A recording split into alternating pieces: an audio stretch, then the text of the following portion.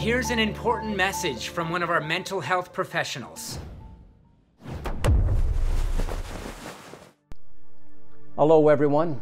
To all you heroes out there who have decided to stay home and do your part to help prevent the spread of this deadly virus, I applaud each and every one of you. We are in unprecedented times. We are experiencing something that we've only seen in movies before.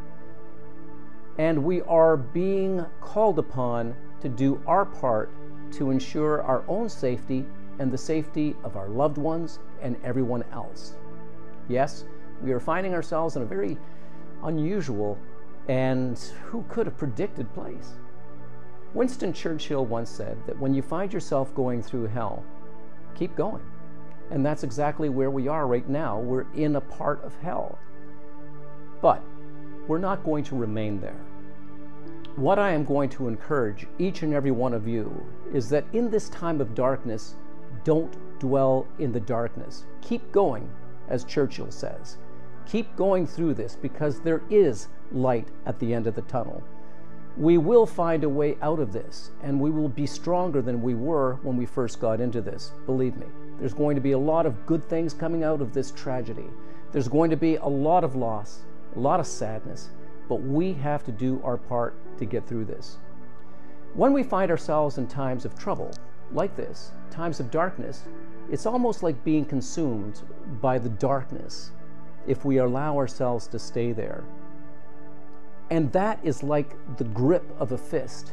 It keeps getting stronger and stronger and stronger. I've spoken to a lot of people who have found themselves glued to the news, and a lot of that news is not accurate. It's false news. So there's a lot of things going on out there that we shouldn't be dwelling upon. So in this time, some of the things that I encourage you to do is to look forward to the light. Believe that there will be light at the end of the tunnel. Don't dwell in the darkness. Don't be consumed by the news. Keep moving forward.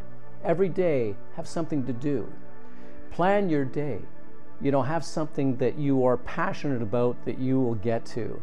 Some things that you might have been putting off forever, this is the time to do it. We are a family. We are in this as a community. And I am saddened by those who have not taken this seriously yet. But you obviously tuning into this have. So continue doing what you're doing. Believe me, things are going to get better. And we all have to work together at making that happen. Stay safe, be well, be creative, and be the hero that you were meant to be. Our friends, our family members, our loved ones, they really need us to do our part. Please join the cause. Be a stay-at-home hero.